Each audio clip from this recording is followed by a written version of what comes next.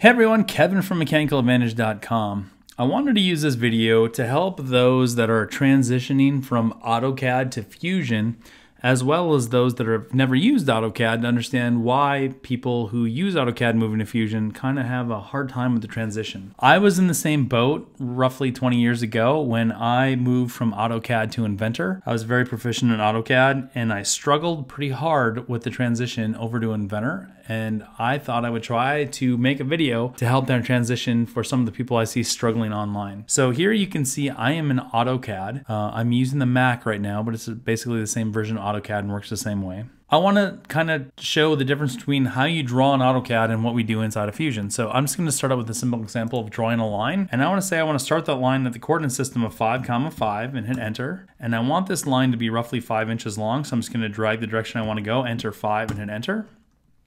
And enter one more time. And there I have my 5-inch long line. I know where this line starts. I know where it ends. I know its angle. I know everything about this line. If I want to do anything else with this line, I have to use a command like the move command, or use the grips, or scale, or rotate. I have to use some modifier command to make this line move.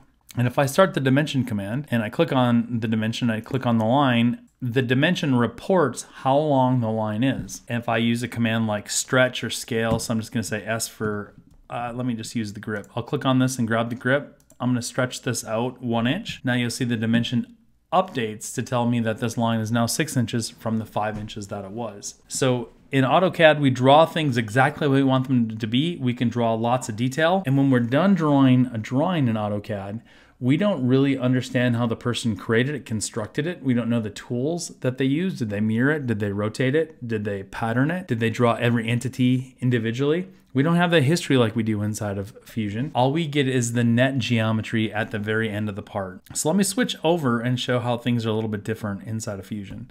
So I'm gonna hop over to Fusion and I just have a blank drawing file. So I'm gonna start a new sketch. I'll put it on the front plane and I'm just gonna draw a line from point to point. Now I got an extra line in there. Let me do that one more time. So draw a line just somewhere to somewhere. And if I look at this line, I don't know where the line starts. I don't know where the line ends. I have no idea what the angle of the line is, and I don't know the length of the line. I can just click on this line and change anything, any part about that line and to move it around. The only thing I know about this line is it has the qualities of a line, 2 points connected between them. And so what I need to start to do is add constraints and dimensions so that I know more things about this line. And the first constraint that I'm going to talk about is the coincident constraint. Now I should back up for 1 second. Constraints are just geometric relationships between two or more things. Most of the time you're going to do it between two things. We'll see some examples here where I'll do it between multiple things at the same time. So the coincident constraint is just going to take two things and make their points or their endpoints common. So I'll click on the endpoint of the line and the origin point. Now a thing to note is the origin point is fixed and can't move, so the thing that can move has to move to the thing that can't move. So there's my line. I can still move this. I don't know how long it is. I don't know what angle it is. The only thing I know about it is it starts at 0, 0. So I'm going to kind of move this line roughly about right here. The next constraint I want to talk about is the horizontal vertical constraint. And the reason I moved that line right there is because that's a terrible place to put this line to explain the horizontal vertical constraint. I don't know if this line was drawn greater than 45 degrees or if it's less than 45 degrees. However, if I apply the horizontal vertical constraint,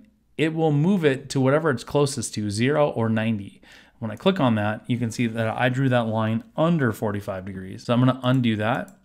And I'll just click on this and cheat it up a little bit. And now if I do the same thing, it moves it to 90 degrees. Another interesting thing has happened with this line. If we look at it, it was all blue.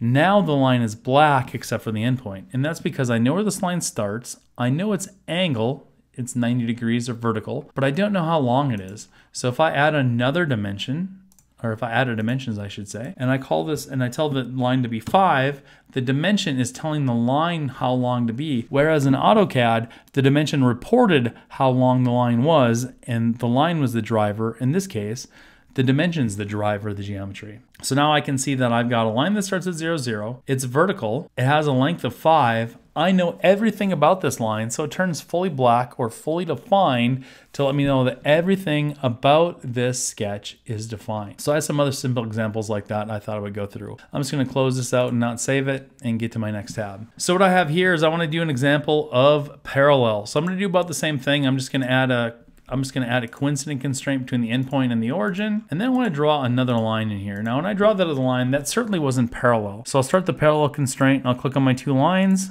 and now they become parallel.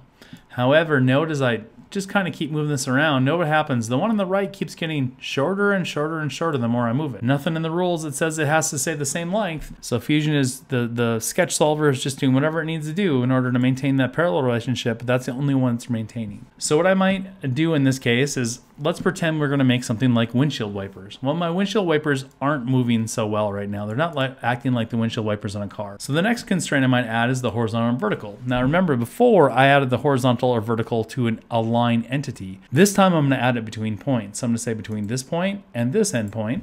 And now things are going to start to move a little bit better. I still am not changing length. The line is starting to shuffle a little bit more side to side, but it worked a little bit better. So let me go grab an equal constraint between these two. Now, starting to get a little bit better, right? Starting to get more and more consistent movement. I'll add a dimension between these two endpoints and place it. Maybe we'll call this 5 inches as well. Now you start to see that things are starting to work more and more reliably. I can still change this to be however long I want it to be. So maybe I'll add one more dimension. Let me go grab this as a dimension of 5 inches as well. And now I'll start to see that things are moving pretty well, pretty consistently. If I wanted to fully define this, I could draw another line. Maybe I'll make this construction as my driver. And I'll come up here and I'll do a dimension between this line and this line, and I'll say that that's 25 degrees. Now everything is black and fully constrained. It's fully defined because all the parts of it are defined, so everything turns black. And I can't change it unless I change a dimension, delete a dimension, or delete a constraint. That's why we call it fully constrained. I'll delete this off. And the next example I want to kind of show you is the tangent constraint. So here you can see I got a line going to an arc, going back to another line, and the transition between those isn't very good. So I'm going to start the tangent constraint, click on the line and the arc, and then the line and the other arc, and you can see I get a nice flow between those. And as I move things around, it maintains that relationship. It's moving as it wants to, but it's maintaining that tangent relationship as we go. So it's maybe a little hard to drag around and do things. Next thing I wanted to show is I can make two circles tangent. So there's the tangency point.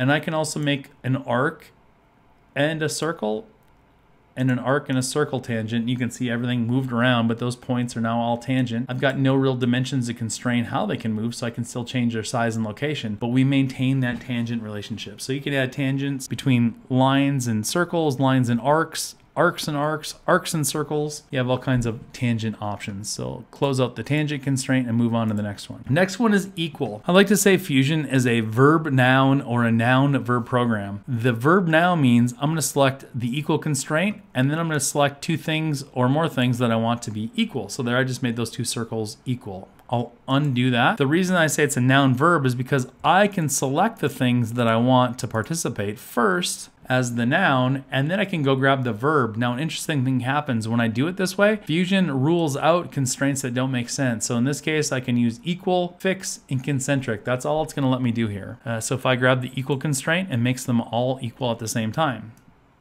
It shows one of the circles, probably the first one I clicked on, to make them all equal to. Let me just undo that a couple times. Note that I have this circle over here that's 2 inches. It's defined as being 2 inches. So if I hold my control or my command button down again and I select all these circle entities, I can even do these two arcs at the same time. And I grab the equal constraint. Now as I dimension any of them, their dimension is going to show up as 2 inches. Because they're all made equal at the same time. And that's because this circle had the dimension placed on it, so all the ones that don't have a dimension have to match the ones that do. So I'll close out the equal constraint. Let's move over to the concentric constraint. Pretty simple. You can also use the coincident constraint. Kind of does the same thing, but I'm just going to choose concentric between maybe this arc and this circle, and now you can see that that circle moves the center of the arc. And if I do the same thing between these two circles, they all have a same common point. I can change the diameter or the radiuses of any of them, but notice as I move one, all of them also move along. Maybe I'll drag that down to the center point. Now they're all concentric to the center point, and I see that concentric constraint symbol. I won't save that. I'm going to come over here. This one's going to be the midpoint constraint. So I'm going to say I want to use the midpoint between the endpoint of this line and the midpoint of that line. And now that line gets placed at the end. Notice if I come and grab this line and I change its length, it still maintains that midpoint constraint even though I'm changing it around. I may want that to work a little bit differently, so I grab the perpendicular constraint between these two. Now I have my perpendicular constraint, and if I were to add a dimension of this line, maybe I'll say that this line is 5 inches. Well then, if everything is working okay, this distance between the endpoint and endpoint should be 2.5 inches. Now an interesting thing is going to happen when I dimension this and I place this. It shows me it's 2.5, but I'm going to get a warning that says, wait a minute now, adding this sketch is going to over constrain the sketch. So press OK to create a driven dimension. If this line is 5 and this line's at the midway point, the only dimension this can be is 2.5. It couldn't be 5 inches at the midpoint and 3 inches at the same time. That's a conflict. So I'll hit OK and note that that dimension appears in parentheses. I'm going to show you another way you can do this. Let me just delete this midpoint constraint. Sorry. I'm just doing that by right-clicking on it and choosing delete. So I'm still perpendicular. I'll just move this around so you can see that it can still move. And I'm going to add a coincident constraint since I broke that midpoint constraint, just so that these two things are touching. So you can see this can move anywhere. Now what I could do is this is 5. I could just say from this point to this point and place it and say that's 2.5. Problem solved. I'm at the midpoint. I know I am. However, if I change this dimension to be 6, I'm no longer at the midpoint.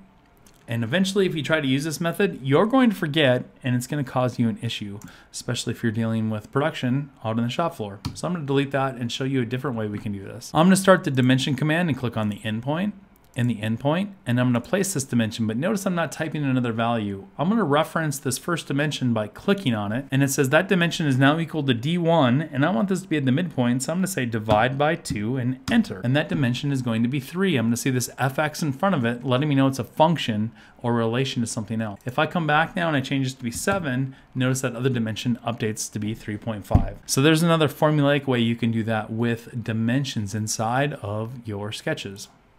I'm going to close this out and move to this. This is the collinear. My goal here is I want this line and this line to lie in the same plane. So I'm going to grab the collinear constraint, click on one, click on the other. It moves the second one down to the first one. And if I were to move the first one around, the second one moves along with it. If I undo that and I add a dimension here and I call this 3.5, now, sorry, let me try that again, 3.5. Now if I do that same collinear dimension and I click on here or constraint and I click on this and this, the one that can move has to move to the one that can't move because this one's defined, this one wasn't, so it has to move that way. So that's the collinear constraint.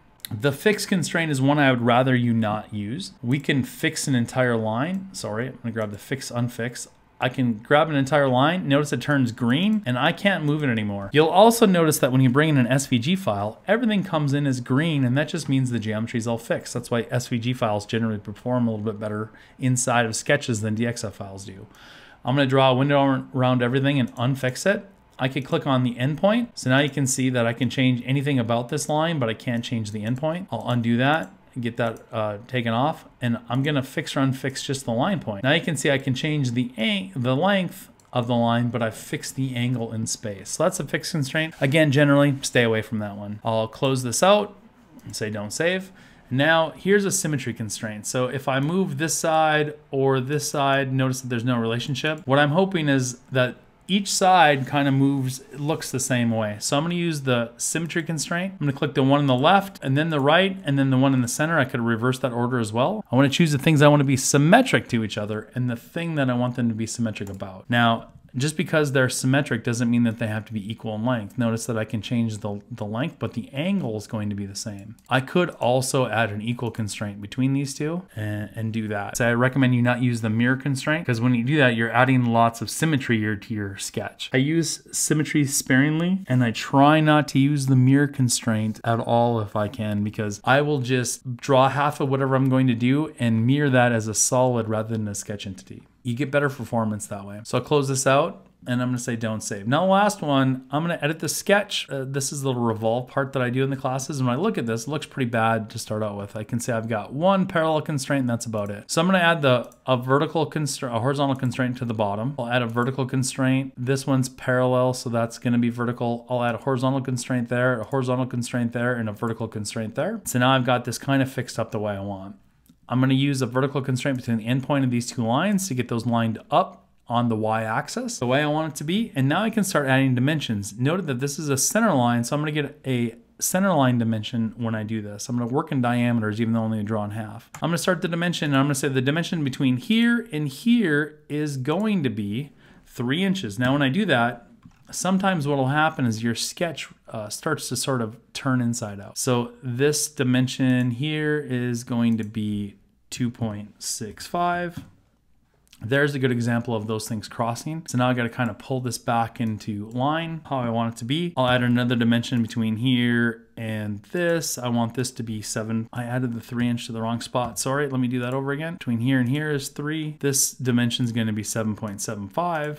And this dimension, again, things kind of went inside out a little bit on me. Not too bad in this case, but this dimension is going to be 9. And now I get the shape that I want, and I just have to add my last 2.65, and there would be, sorry, this one should be 3, and this one should be 2.65. So you can see the sketch engine works, wouldn't allow me to do that. So now I have a fully defined sketch. I'm going to finish the sketch, and I'm going to go to this other file I have here called Scale by Dim. I'm going to go to my Preferences. And what I want to do is go to the Design tab when this comes up. And I want to turn on Scale Entire Sketch at First Dimension. Hit Apply and OK. Now I'm going to go through to do the same steps I did in the last sketch. This is just a duplicate of it. So I'll use my horizontal vertical constraints to square things up here. Grab those entities, click on the endpoint and the origin. There, we're all good. Now note, when I go and I dimension this, I hit D for dimension between here and here, and this is going to be my 3 inch dimension. Notice it scaled my entire sketch to keep it proportionally the same.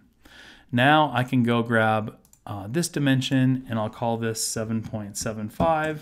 Things didn't flip around on me this time. This is going to be 2.65. This dimension is going to be 3. And this dimension is going to be 9. And I have a fully black and defined sketch. So note that scaling by the first sketch dimension kept everything proportionally the same, and I didn't sort of get my entities kind of turning inside out like they did in the first example. I'm going to go ahead and finish the sketch. I hope that gives you an understanding of sometimes why AutoCAD users might struggle moving over to Fusion. Just the fundamental difference between things don't move in AutoCAD until you tell them to, and in Fusion, things can move until you fully constrain them and add dimensions until they can't move. So that's a big change between those two things. In AutoCAD, geometry tells the dimension how big it needs to be. In Fusion, the dimension tells the geometry how big it should be. So it's kind of a role reversal about how the two programs work. I hope this was helpful. I've got a lot of great emails from you guys lately, so I really appreciate the emails. Keep the comments coming. If you have any comments or questions on this video, please leave them below. And as always, thanks for watching.